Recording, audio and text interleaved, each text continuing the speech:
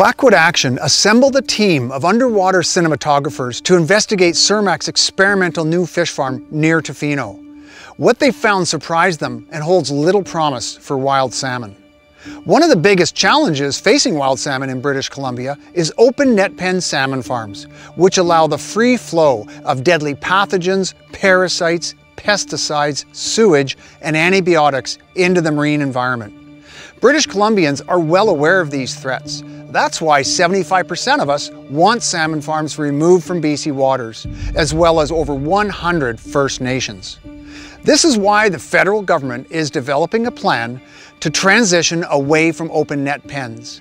A report in early 2020 indicated that land-based systems are ready for development right now, while floating in-water systems would require up to 5 years of further review.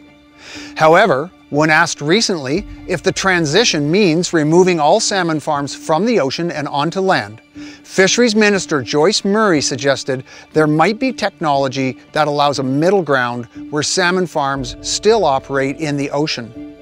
The minister is referring to semi-closed containment systems, or SCCS for short. Cermaq recently trialed one of these right here in Clayoquot Sound. What our divers found beneath the SCCS was shocking: a rain of salmon sewage. The system is pumping large amounts of water into and out of the farm with no filtering of effluent, not even the fish poop. And a salmon farm containing 500,000 fish emits the equivalent sewage of a city of 150,000 people.